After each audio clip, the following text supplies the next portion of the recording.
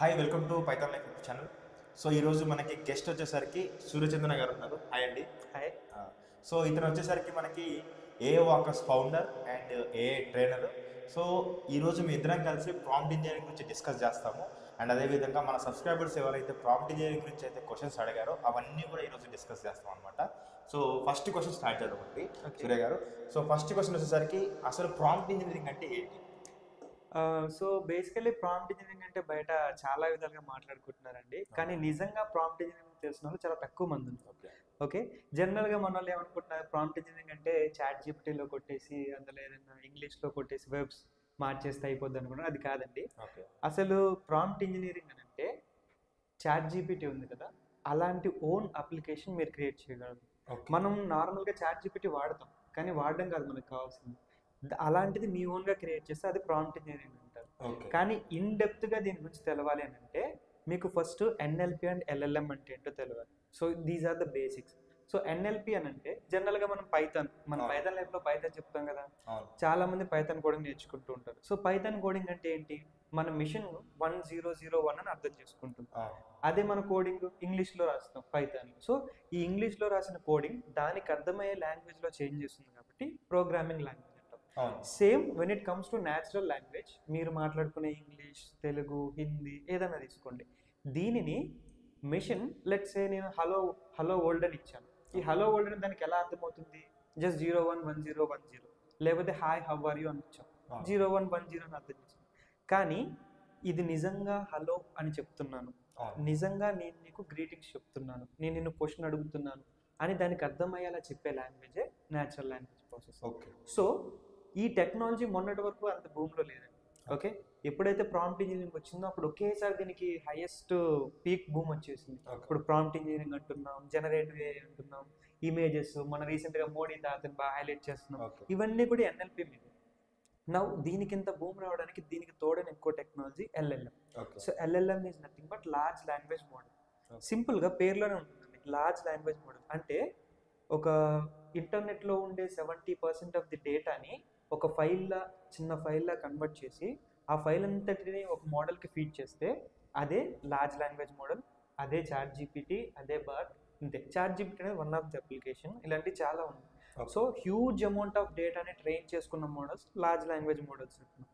So already NLP అనేది human వాయిస్గా access చేసుకోగలదు, LLM అనేది huge data provide చేయగలదు. ఈ రెండింటిని కలిపి క్రియేట్ చేసిందే జనరేటివ్ ఏఐ.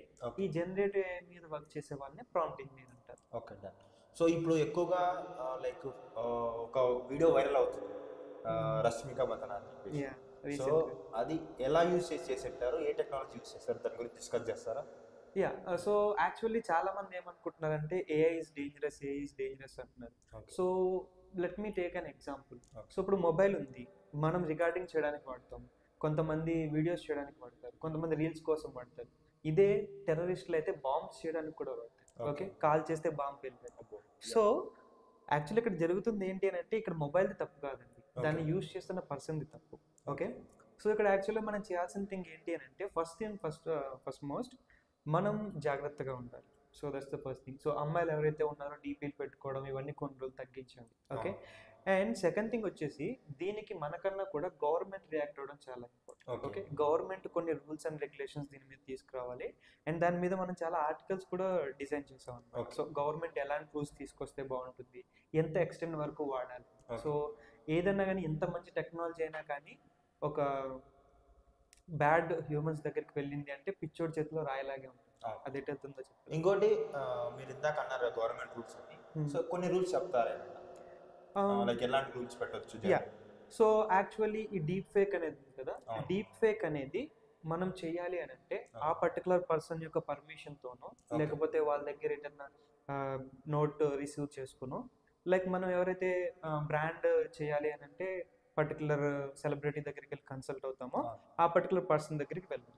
లేదు ఒకవేళ వాళ్ళ కన్సర్న్ లేకుండా ఎవరైతే చేశారో, ఎలాగైతే మనకి నార్మల్గా క్రైమ్కి శిక్షలు ఉంటాయో అలా ఏదైనా శిక్ష అమలు చేయాలి. సో ఇలాంటి థింగ్స్ కనుక తీసుకొస్తే చేసేవాడు కూడా కొంచెం భయం ఉంటుంది. ఇంకోటి ఏంటంటే చాలా మిత్స్ ఉన్నాయి అనమాట ప్రాంప్ట్ ఇంజనీరింగ్ మీద. లైక్ ప్రాంప్ట్ ఇంజనీరింగ్ వస్తే లైక్ జాబ్స్ పోతాయని చెప్పేసి చాలామంది మెసేజ్ చేస్తూ ఉన్నారు మన ఫ్రెషర్స్. సో వాళ్ళకి ఎట్లాంటి ఆన్సర్ ఇస్తారు? సింపుల్ అండి. ఓకే. సో యాక్చువల్లీ ఏదన్నా కానీ ప్రతి 100 సంవత్సరాలకు ఒకసారి ఒక రెవల్యూషన్ అనేది జరుగుతూ ఉంటుంది. అది స్టార్టింగ్లో నిప్పు, ఫైర్, తర్వాత వీల్ అనుకున్నాం, తర్వాత ఇండస్ట్రీ, తర్వాత కార్స్, ఇంటర్నెట్, ఇప్పుడైతే ఏఐ. సో ఇక్కడ ఏఐ గురించి చాలా మందికి మిత్స్ ఎందుకు ఉన్నాయనంటే నా జాబ్ లాగేసుకుంటుంది. ఇప్పుడు స్విగ్గీ, జొమాటో ఉన్నాయి కదండి, ఇందులో కస్టమర్ సపోర్ట్ వాళ్ళు ఒక 20,000 మెంబర్స్ వరకు పనిచేసేవాళ్ళు. ఇప్పుడు దాన్ని ఒక 100 to 200 మెంబర్స్ చేయగలుగుతుంది బై యూజింగ్ ఏఐ. సో ఈ 18,000 మెంబర్స్ జాబ్ కోల్పోయినట్టే కదా. కానీ ఆన్ ది అదర్ హ్యాండ్ చాలా మందికి తెలియని విషయం ఏంటి అంటే ఈ 18,000 జాబ్స్ రీప్లేస్ చేయడానికి చేసిన మిషన్కి ఒక 40,000 మంది పనిచేయాలి. ఓకే, అంటే ఆ పర్టికులర్ టెక్నాలజీని బిల్డ్ చేయడానికి, కంటిన్యూస్గా మెయింటైన్ చేయడానికి ఇంకో 40,000 మెంబర్స్ రన్ చేయాలి. అంటే ఆన్ యావరేజ్గా నేను చెప్తుంది కాదు, world greatest form, world economic form అని ఒకటి ఉంటుంది యూఎస్ఏలో, వాళ్ళు రిలీజ్ చేసిన సర్వే ప్రకారం ప్రతి 10 జాబ్స్ రీప్లేస్ చేస్తే ఏఐ మీద 12-13 జాబ్స్ క్రియేట్ అవుతాయి. ఓకే, అంటే ఇక్కడ కావాల్సిన దానికన్నా ఎక్కువ జాబ్స్ క్రియేట్ అవుతున్నాయి. కానీ మన మెయిన్ థింగ్ ఇక్కడ ఏంటి అంటే మనం గమనించాల్సింది మనం ఆ చేంజ్కి రెడీగా ఉన్నామా లేదా. Okay, that's the main point. Done. ఇంకోటి ఏంటంటే లైక్ ఫ్యూచర్లో ప్రాంప్ట్ ఇంజనీరింగ్ ఉండబోతుందా, లేకపోతే ఈ సోకాల్డ్ బిగ్ కంపెనీస్ అనేది క్లోజ్ చేస్తాయి అవి దీన్ని ముందుకు రానియకుండా అనే దాని గురించి మీ వేలో చెప్పండి. ఓకే, సో ఇప్పుడు జనరల్గా ప్రాంప్ట్ ఇంజనీరింగ్ అంటే ఏంటి అంటే లెట్స్ సే మీ బిజినెస్ ఉందనుకోండి, ఒక హోటల్ ఉంది మీకు, ఈ హోటల్లో బిర్యానీ ఇలా మెనూ ఉంది. ఓకే, జనరల్గా నేను చాట్ జీపీటీ దగ్గరికి వెళ్ళి what is the favourite biryani near మీ అంటే పెద్ద పెద్ద ప్యారడైస్ కానీ లేకపోతే వీటి గురించి చూపిస్తుంది. ఇదే తీసుకెళ్ళి మీ వెబ్సైట్లో పెట్టారనుకోండి, మీ వెబ్సైట్లో ఏంటి ఫేవరెట్ బిర్యానీ ఏది అని అడిగితే మీరే వేరే వాడిని పబ్లిష్ చేసినట్టు అవుతుంది. ఓకే, ఇలా అవ్వకుండా మనం చేయగలిగేది ఏంటి అంటే చాట్ జీపీటీ ఇక్కడ ఉంటే దానిపైన ఇంకో లేయర్ క్రియేట్ చేస్తాం. ఈ లేయర్ పని ఏంటి అని అంటే ఇందులో మీకు సంబంధించిన డేటాస్ అన్ని ఉంటాయి. ఓకే, ఇప్పుడు చాట్ జీపీటీకి వెళ్ళే ముందు మీరు ఈ లేయర్లో ఇన్ఫర్మేషన్ అనేది గట్టించేస్తారు. ఓకే, సో ఇప్పుడు ఈ లేయర్లో ఉన్న ఇన్ఫర్మేషన్ అక్కడ అవైలబుల్గా లేకపోతే కావాల్సిన ఇన్ఫర్మేషన్ అప్పుడు చాట్ జీపీటీకి వెళ్తుంది. సో ఇప్పుడు నేను ఫేవరెట్ బిర్యానీ అంటే ఆఫ్ కోర్స్ మీ దగ్గర బిర్యానీ ఉంది కాబట్టి బిర్యానీ రిలేటెడ్ ఇన్ఫర్మేషన్ వస్తుంది, దాని కాస్ట్ ఇవన్నీ. సేమ్ ఇదే టెక్నాలజీస్ కంపెనీస్ వాడుతున్నాయి. యాక్చువల్లీ కంపెనీస్లో ది బిగ్గెస్ట్ ప్రాబ్లం ఏంటి అంటే సైబర్ సెక్యూరిటీ ఒకటి, ఎవరికన్నా ల్యాప్టాప్ కానీ ఇలా ఇష్యూస్ వస్తాయి కదా, ఈ ఇష్యూస్ హ్యాండ్లింగ్ ఒకటి. దీనికోసం హ్యూజ్ సపోర్టివ్ సిస్టమ్స్ కావాలి. ఓకే, సో చాలా మంది 24/7 రన్ అవుతూ ఉండాలి.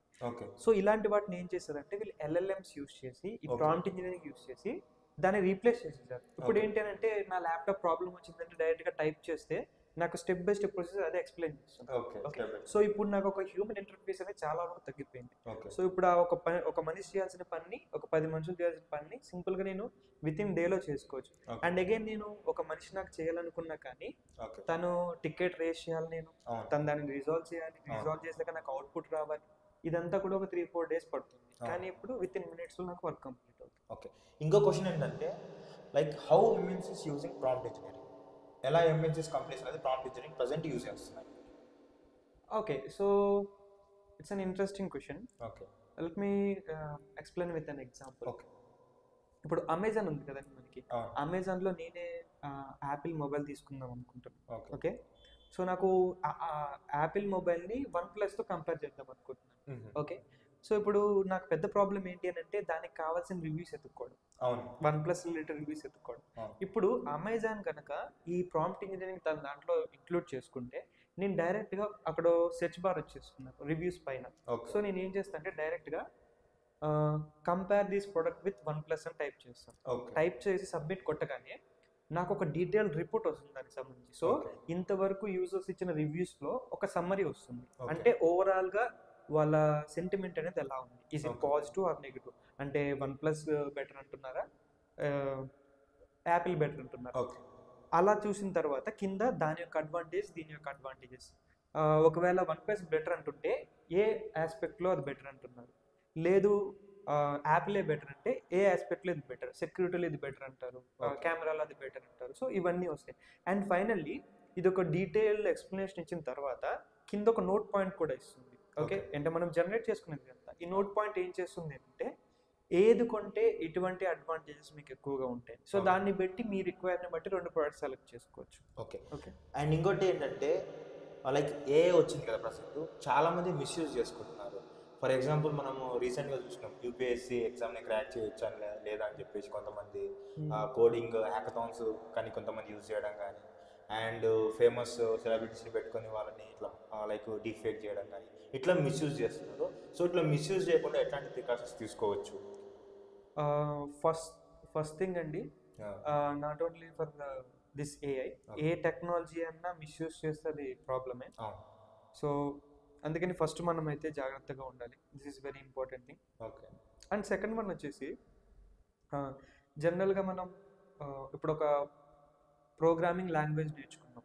ఓకే, ఆ లాంగ్వేజ్ నేర్చుకున్న తర్వాత ఒక వెబ్సైట్ కానీ లేకపోతే ఒక యాప్ కానీ ఎలా బిల్డ్ చేస్తారో తెలుస్తుంది. ఓకే, అండ్ అలాగే ఒక 4-5 years తర్వాత ఏమవుతుంది అంటే, ఇప్పుడు ఎలాగైతే మనకి ఐటీ నాన్ ఐటీ అని జాబ్స్ ఉన్నాయో, ఒక 4-5 years తర్వాత అది ఏఐ నాన్ ఏఐ జాబ్స్ అయిపోతాయి. సో ఇట్స్ లైక్ మీకు ఐటీలో రావాలంటే బేసిక్స్ ఆఫ్ కంప్యూటర్ ఎలా అవసరమో, ఒక 4-5 years తర్వాత ఐటీలోకి రావాలంటే ఏఐ టెక్నాలజీ మీద ఇన్ఫర్మేషన్ అంత అవసరం.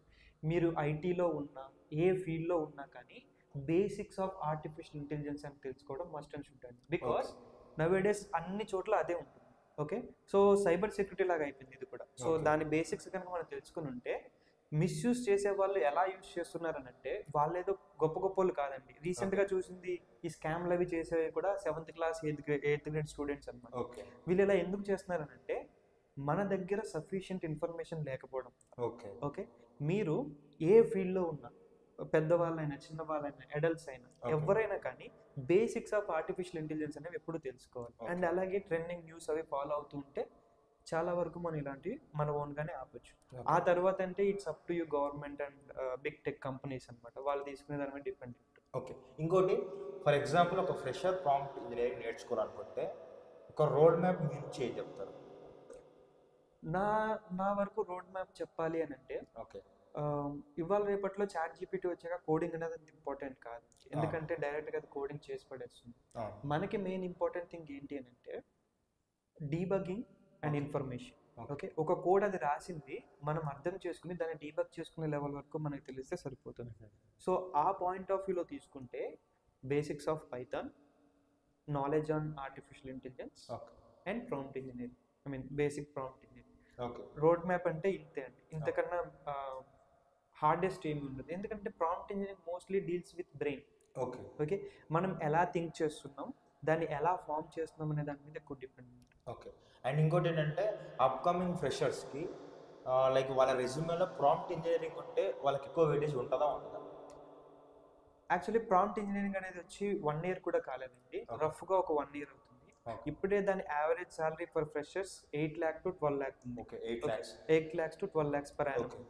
సో ఇది లెట్స్ ఇప్పుడు second year third year ఉన్నారనుకో, or else final year ఉన్నారనుకో, ఒక 2-3 years తర్వాత ఫ్రెషర్ రోల్కి శాలరీనే 20 to 25 LPA అయ్యే ఛాన్స్ ఉంది. 20 to 25 LPA. లైక్ ఎందుకు ఇంత అని అంటే, మీరు ఏ కంపెనీలో ఉన్నా ఒక ప్రాంప్ట్ ఇంజనీరింగ్ అవసరం అవుతుంది. ఇప్పుడు కంటెంట్ మేనేజ్మెంట్కి కానీ లేకపోతే ఇష్యూ మేనేజ్మెంట్ కోసం కానీ ప్రతి ఒక్క చోట ప్రాంప్ట్ ఇంజనీరింగ్ మనం వాడచ్చు. Okay, and this is going to be trending role in the 2030s. Okay, so ఎవరికైనా ప్రాంప్ట్ ఇంజనీరింగ్ నేర్చుకోవాలి ఇంట్రెస్ట్ ఉంటే నేను డిస్క్రిప్షన్ అండ్ బయోలో లేకపోతే మీ కామెంట్లో అయితే మీకు కోర్స్ లింక్ అయితే ఇస్తాను. ఫ్రీ డెమో చూడండి, నచ్చితే జాయిన్ అవ్వండి. థ్యాంక్ యూ సూర్య గారు, మీరు వచ్చి మీ వాల్యూ టైంని మీకు ఇక్కడ స్పెండ్ చేసి అండ్ ఫ్రెషర్స్ని మీ అంటూ లైక్ మీ హెల్ప్ చేస్తున్నందుకు మా పైథాన్ లెక్చర్ నుంచి మీకు అందరికీ కూడా థ్యాంక్ యూ అండి. సో మీ నుంచి ఇంకేమైనా చెప్తారా లాస్ట్ లైక్ సబ్స్క్రైబర్స్కి? సింపుల్ అండి. సో పైథాన్ లైఫ్ వాళ్ళు చాలా ఇంట్రెస్టింగ్ కంటెంట్తో వస్తున్నారు అండ్ వాళ్ళే నన్ను అప్రోచ్ అయినవి కూడా చాలా నచ్చింది నాకు. ఈ ప్రాంప్ట్ ఇంజనీరింగ్ అనేది చాలా ట్రెండింగ్లో ఉంది, మీకు చాలా యూజ్ అవుతుందని తీసుకొచ్చారు. ఇలాంటి ఛాన్స్ని ఎప్పుడూ మీరు మిస్ చేసుకోవద్దు. కుదిరితే డిస్క్రిప్షన్లో వాళ్ళు ఇచ్చిన లింక్తో మీరు ఇంకా డీటెయిల్స్ ఏమైనా తెలుసుకోవాలంటే తెలుసుకోండి. And that's it. Thank you అండి. Thank you.